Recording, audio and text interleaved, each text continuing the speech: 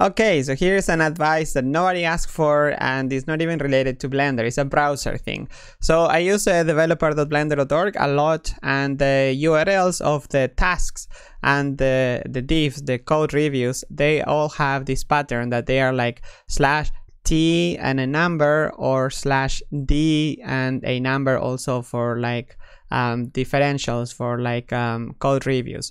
So I always have to type developer.blender.org and then / and sometimes I have my keyboard set to Spanish and it's a dash instead of a /, so sometimes it's a mess. And I just use this feature by Chromium or Google Chrome, or it must be on other browsers as well.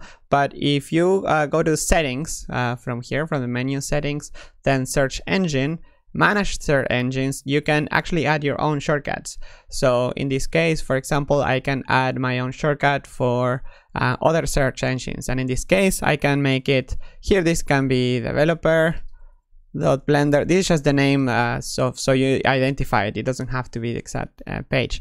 In this case, I can do, for example, the keyword dd or the b, for example, whatever. dd is already used.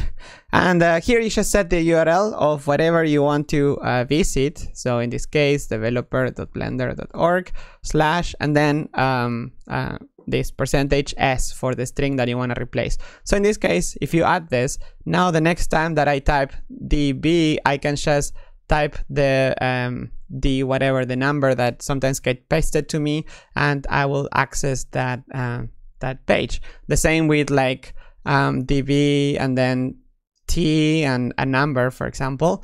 This is a fun one, 77777.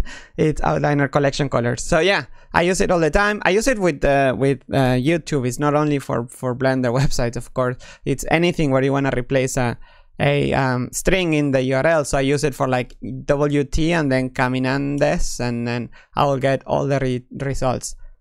WT. I never go to websites anymore. I just use the search engine. So yeah, nobody really asked for this, but it's it applies to all browsers. Bye. I guess. Wait, no. Well, Firefox, I've been looking for how to do it, but I don't know exactly. So if you know, leave a comment. Let me know. Ciao.